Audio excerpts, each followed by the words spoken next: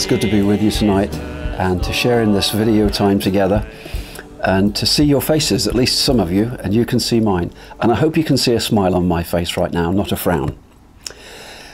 Face-to-face contact is so important to us, isn't it? We just take it for granted, and yet it's an essential part of our communication. I remember I have 3 daughters, and one of them had a pretty obstinate streak when she was younger. And if ever she did anything wrong, you know, call her out and you'd tell her to come and sit down a moment, and she'd put a stony face on, and then you'd start telling her what she'd done wrong, hadn't she? And she'd finally admit it, and you'd say, well, are you sorry? And she'd say, I'm sorry. And you knew from the look on her face that that wasn't sincere. So then you had to spend more time trying to get her to appreciate the difficulty that you saw in her action, until finally she'd agree with you, and instead of the insincere sorry, you'd get the real thing, an apology, and then everything would be put right and the day would go on. So you could tell from her face whether it was a straight up, real, true answer or not. And you can look in my face and I can look in yours, and we rely on it, don't we, that experience. It's so very important to us. You know, sometimes they say, it's not what you say, it's how you say it. If I were to want to go out one evening, and my wife actually wanted me to stay in, I could say to her, I'm just going to go out with my friends for a bit. Is that okay? And she'd say, it's okay. Now, any guy around here who's married would know that it's okay in that circumstance doesn't mean it's okay at all. And you have to look into her face and see that your proposed action is not okay at all. It's all revealed in the facial expression. I want you to think with me about the Christmas story for a moment that we've just shared together, and think about the fact that Jesus Christ is the Son of God, God the Son, come to earth, a little baby. And Mary then looks into the face of this little child. And does she see a smile or does she see a frown? We're not told, are we? I can tell you one thing that she never had to do. She never had to correct him for misbehavior.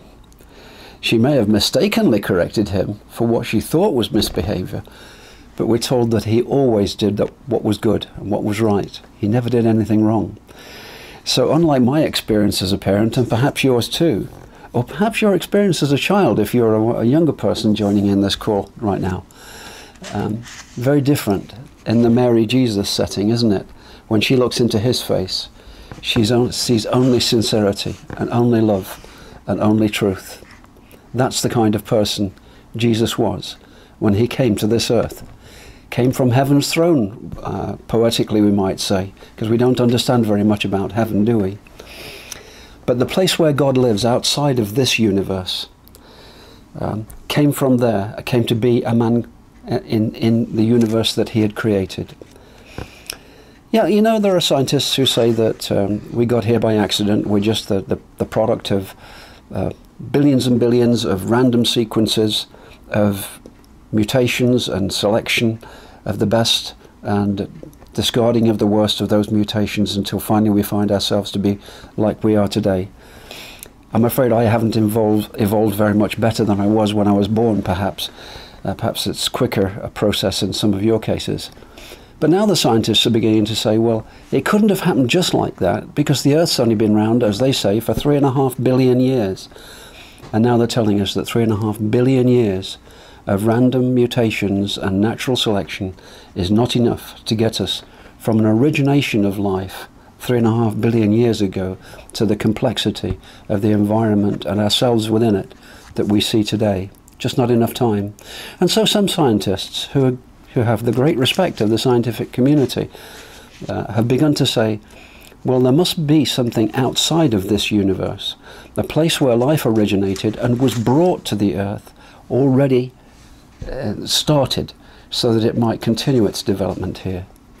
And that's an interesting concept, isn't it? That a scientific mind could say there's something, a power, outside of the power that we see in the universe itself, outside the natural things that we see around us. And we kind of invent it because we can't actually see it or describe it, but it's a must in the scientific viewpoint It's a prerequisite. Life can't have started here, so it must have started somewhere else. And we attribute it to a force outside of ourselves. And yet the Christian God is exactly that. And the explanation that we're given in our Bibles, these books that we have available to us, are a communication from that God who originated everything, the God who's outside of time and space, who brought about these things that we see around us, caused them to be in the very first place, and caused them to have that DNA within them that would bind us to a future that was known to the Creator physically. And so we are what we are by the handiwork of a Creator who's outside time and space. Is that so impossible for the scientific mind to accept? I don't think so. And I know that there's plenty of scientists on record for saying they believe that too. That the God of the Bible is the explanation for what we see around us. And it's as though God wanted to come here and be with us face to face with his own creation. And so Jesus comes, God in human flesh, to live the experience of a human being here, right from end to end, from birth as a baby, right the way through, to death as an adult. And to present during that lifetime's experience more and more information for those around him, and for those who came into face-to-face contact with him, to learn more and more about what God is like. So if God had come in the form of this human being, Jesus Christ, to reveal God to humanity, that was the job that Jesus did when he was here on earth. He did some important things besides that, and we want to get into that in a minute or two. But I just want to explain it in terms of God being face-to-face with us in the form of Jesus Christ, to tell us about what God is really like, so that when we think about our relationship with God, and we think about staring into the face of God, so to speak, and when we think about it, we think, well, do we see a frown or do we see a smile? Do we have a Mary experience, or is ours somewhat different? So I want to think about those things with you. And when Jesus was here, a lot of what he did was recorded, and God has seen fit to ensure a written communication that would outlast the lives of those people who were first-hand witnesses and be passed on and passed on and passed on. So we've got a Bible in our hands today. In fact, I've got a Bible in my pocket, and I want to read to you from it now. And if you don't have a Bible of your own, but you do have a cell phone, you can get the same thing that I'm looking at right now, the Bible, on your phone. I've got different versions of the Bible and different languages of the Bible on my phone, and they all come free, most of them. And this one is called The Message. The version is called The Message. It uses paraphrase to try and update the language that the original written parts of the Bible were in, and make it meaningful to you and to me. And so I'm going to read to you. I'm going to read to you from this record that was made by a man called Luke. And Luke wrote this book, and it's been divided into 24 chapters, and we're going to read from the 18th chapter, when he's telling us about what Jesus taught. Jesus, God in human form, teaching us about what God is like. And who better to do it than God himself, in the form of Jesus Christ? And so we're going to read about a story that Jesus told. Luke chapter 18, here's what it says. Jesus told them a story showing that it was necessary for them to pray consistently and never quit. He said, there was once a judge in some city who never gave a thought and cared nothing for people. A widow in that city kept after him. My rights are being violated. Protect me. He never gave her the time of day. But after this went on and on, he said to himself, I care nothing what God thinks, even less what people think. But because this widow won't quit badgering me, I better do something and see that she gets justice. Otherwise, I'm going to end up beaten black and blue by her pounding. Then the master said, do you hear what the judge, corrupt as he is saying? So what makes you think God won't step in and work justice for his chosen people who continue to cry out for help? Won't he stick up for them? I assure you he will. He will not drag his feet. But how much of that kind of persistent faith will the Son of Man find on the earth when he returns? And then he continued to give another illustration. This is how it continues. He told his next story to some who were complacently pleased with themselves over their moral performance and looked down on their noses at the common people. He said, "Two men went up to the temple to pray. One a Pharisee, the other a taxman. The Pharisee posed and prayed like this: 'Oh God, I thank you that I'm not like other people, robbers, crooks, adulterers, or heaven forbid like this taxman. I fast twice a week and tithe in all my income.' Meanwhile, the taxman, slumped in the shadows, his face in his hands, not daring to look up, said, 'God, give mercy. Forgive me, a sinner.' Jesus commented, 'This taxman, not the other, went home made right with God.' If you walk around with your nose in the air, you're going to end up flat on your face. But if you're content to be simply yourself, you'll become more than yourself." I want to just leave it there. But you can see how Jesus was using an illustration from everyday experience so that people would understand better what the character of God is, what he's like, what he smiles at, what he frowns at. He was encouraging people to pray to God that it's a real experience, it's worthwhile doing, and you should do it consistently, he says. And he gives us his illustration, this widow woman who had suffered injustice, but the judge wasn't about to give her justice, but she kept on, and it says almost as though he thought that she was going to come and running in one day with a frying pan and whop him over the head with it. He says, "I'm going to be beaten black and blue by this woman if I don't do something for her, so I'll have to do something." And then Jesus says, if an unjust judge will respond in that way to consistent pleading, what do you think God is like? Is he not going to listen to you when you call to him? And he wanted to give people confidence that God would hear them when they plead with him for justice. He's not going to waste his time. His time is going to be perfect. What do you say? His timing's not been very perfect in my life, in my experience. I've seen lots of unfairness. It's terrible, the things I've seen go on, and it all goes unpunished. Yet if I ever do anything wrong, the whole world comes down on top of me. It's just totally unfair.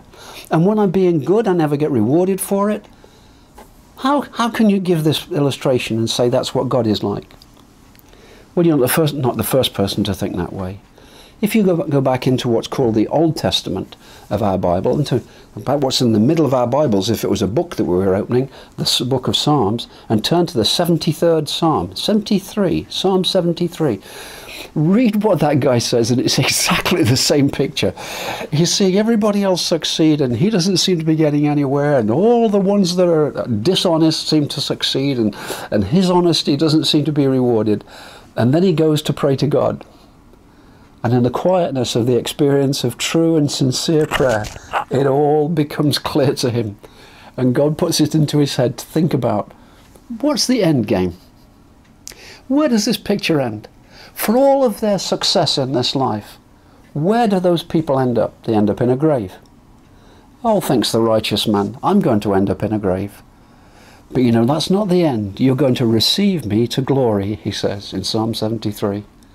I considered their latter end, and then I considered my own, and I realized that you're going to look after me sufficiently now, but you're going to receive me to glory, and they're going to go away to everlasting shame and dishonor. So God presents himself as a righteous judge, and he doesn't have to accomplish all of that righteous judgment right now. He can hold it in abeyance because he's got all eternity to make sure that fairness is achieved. It won't be achieved in this life. Life is too complex for everything to work out right for everyone. If that was a possible plan, you can be sure that God would have used it. And the way that he actually works is slightly different to that. He holds some things in reserve, and he's going to reward the righteous, and he's going to punish the wicked. Well, which category do you and I fall into? So Jesus has to carry on and tell another story. And he talks about a man called a Pharisee, a religious kind of guy. And he goes and he's going to pray to God, but he doesn't pray to God, he prays to himself. And he tells himself how good he is. And then there's another person that's there at the same time, a tax man. And he knows that he's not a good man. He knows that he's done wrong things. Perhaps he's guilty of extortion. Most taxmen were in those days, and perhaps it hasn't changed that much. The man knew his guilt before God, and he doesn't even look up to heaven. He doesn't look up for the face of God. Perhaps he's expecting a frown if he were to be face to face with God. And so he just hangs his head and pleads with God for mercy. Mercy, that he doesn't get what he deserves in terms of judgment, but he's regarded as innocent by the mercy of God, and he's forgiven for what he's done wrong. And then he'll see God with a smile on his face. He'll have a smile, and God will be smiling at him because he's been forgiven and cleaned up. And so Jesus says that man who had the right attitude towards God goes down, made right with God, and the other man doesn't. He's just as bad afterwards as he was before. Which is more like you and me in those characters? Do we deny there is a God? Do we give token acceptance to it and pray to him sometimes, but pray mainly for the things that we want rather than the thing that we really need? What do we think it's going to be like for us when we meet God?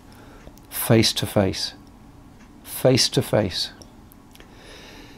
It's a prospect that we should all be prepared for. It's guaranteed. We're all going to appear before God. And who will be our judge? It'll be the man that wants to smile at you, not frown at you. It'll be the man who at the end of that earthly life, having been born as a baby in Bethlehem, found himself unjustly condemned to death, but willingly went to that death and died on a cross outside Jerusalem, these 2,000 years or more ago. And while he was there, the Bible tells us, God's communication with us, his creatures, the Bible tells us that God made to meet upon him the wrongdoing of us all, everything.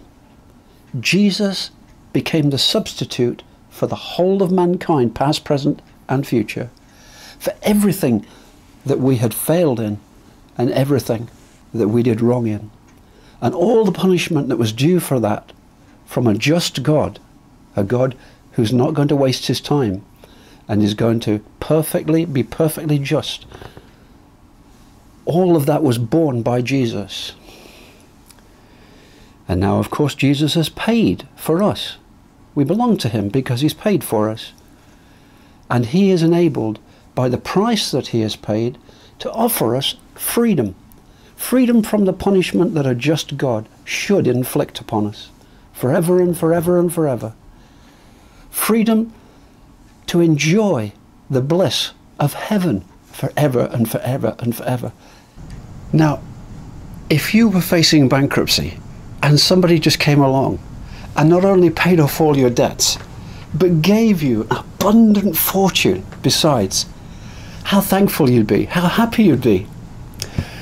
I just want to suggest to you, as we face a new year, that instead of looking upon it so negatively as so many people around us, thinking about another period of time hemmed in by restrictions on what we can do, instead find in your heart the joy of being able to look into the face of one who's bought and paid for you because he loved you, and be ready to live for him for as many days as he gives you.